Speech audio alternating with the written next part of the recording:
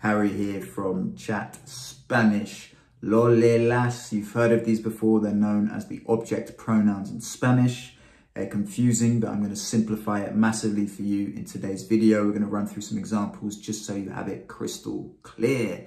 All right, chicos, make sure you also like this video. You better do that. Leave some comments. What sort of stuff do you want to see in the future? And please do subscribe to the channel. It means the world to me. So let's get into it. Vamos. Lo, la, les, lo. You've seen them. You might not understand them, but we're going to clarify it in this slideshow. So there are two types of object pronouns in Spanish. You have the direct object pronoun and we have the indirect object pronoun. And basically object pronouns replace the object in a sentence, and direct object pronouns are essentially directly affected by the action of the verb in the sentence, and indirect object pronouns are indirectly affected by the action of the verb in the sentence. Don't worry about this too much. It will become clear in some examples. So the direct object pronouns, these need to be learned. We have a table here. We have lo and la, and we have los and las. So lo, la can mean him, which is lo, masculine, la, her, it and you here being usted, the formal version. We have yo, tú, and el, ella, usted. So we're talking about the third person here, guys. And then we also have los and las, again, masculine and feminine.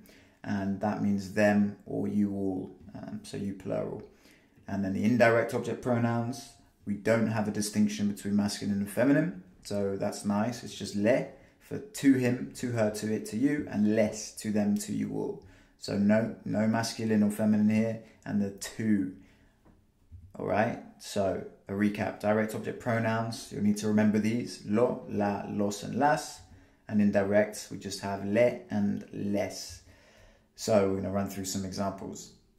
Simple sentence here: leo el libro. Leo being the first person conjugation of the present tense of the verb leer, leo, I read, el libro, and the book, right, the noun. So now the question is, someone could ask me, did you read the book?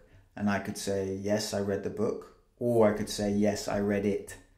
And that it there is an example of an object pronoun. So it avoids me having to say the book again, all right? And you'll sound like a pro speaker when you get this.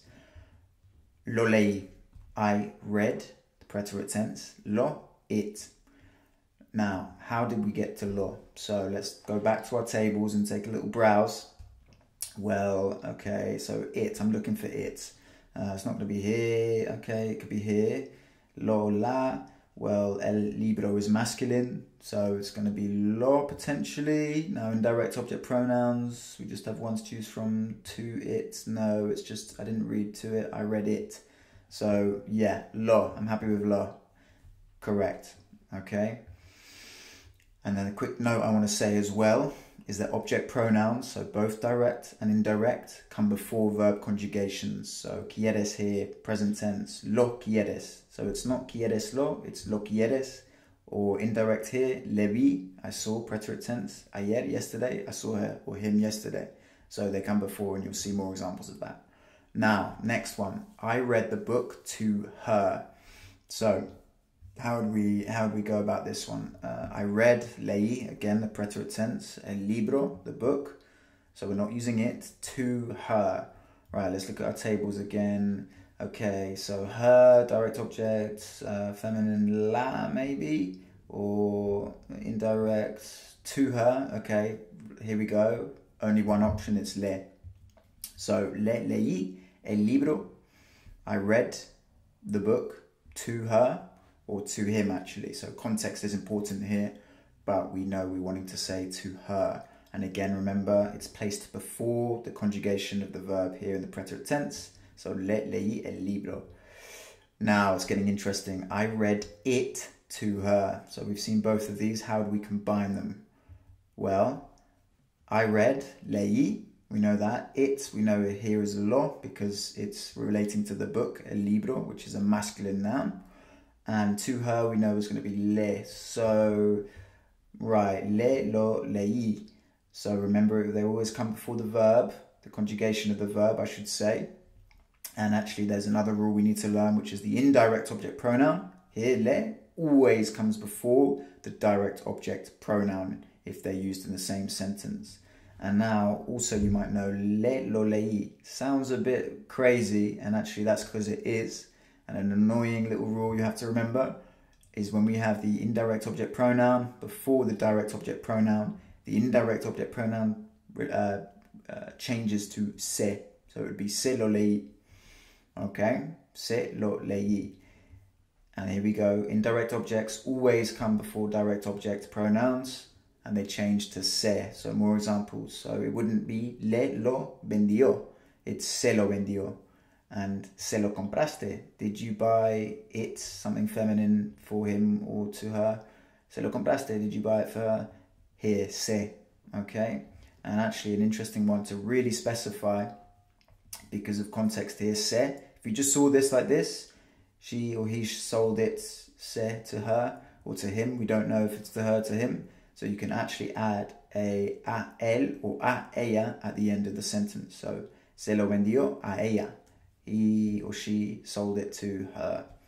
Little pro tip. And here we go, guys. I just want to spell this out, really make it clear. So we started with a general sentence, leo el libro, and now in the book, we replaced that with it, leílo. Sorry, lo leí. Never say leílo. It sounds weird. That's why I corrected myself. And that here, lo, is the direct object pronoun. Then we have leí el libro. I read the book to him or to her. And then we obviously had the combined here, which is a tricky one. We'll get used to it, but it changes. The indirect object pronoun changes to se, and it comes before the direct object pronoun. So I read it to him or to her.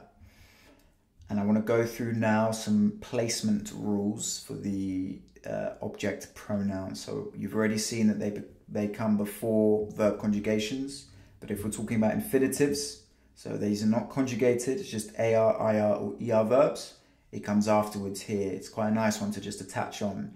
Quiero jugarlo, I want to play it. And you could actually say lo quiero jugar, because remember this is the verb conjugation of the infinitive querer, so it comes before that, lo quiero jugar. Or I always go for just attaching it on the end of the infinitive. It's super easy to do when you're in mid-sentence. And the gerund now, so that's jugando, tomando, haciendo, it usually, well, it can come, again, it just whacks on the end of the gerund. So no estoy haciéndolo. It could become before this verb conjugation of estar, no lo estoy haciendo. But easy option is no estoy haciéndolo.